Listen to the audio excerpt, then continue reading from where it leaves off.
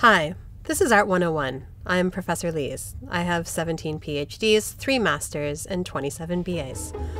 I'll be bringing you stories of art that explain the boring parts, the controversial parts, and just the parts you don't understand.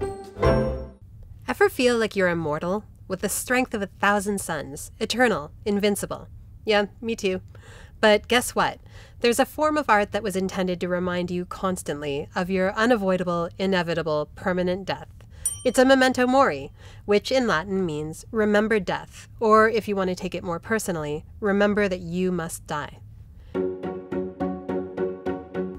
If you look at European memento mori paintings from medieval times until the 19th century, you might notice things like skulls, rotting fruit and flowers, the Grim Reaper, a deck of cards, hourglasses, more rotting fruit and flowers.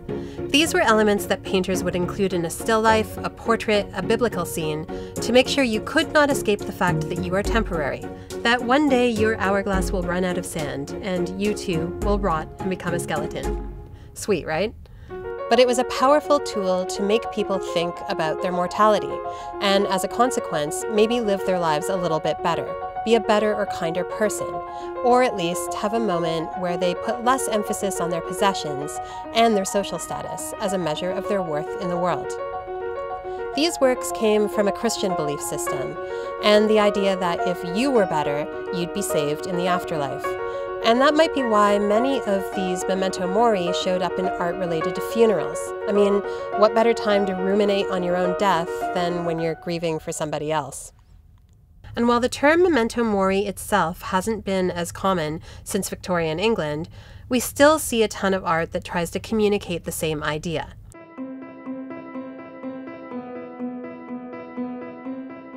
The skulls you see in art from the Mexican Day of the Dead? Yeah. Those are to remind you that you're going to kick the bucket. Lots of traditions, including Buddhism and Japanese Zen culture, still have artworks or poems that perform the same function. And contemporary artists do it too. In 2007, British artist Damien Hirst created a sculpture of a skull covered in over 8,000 diamonds. Pretty subtle reference.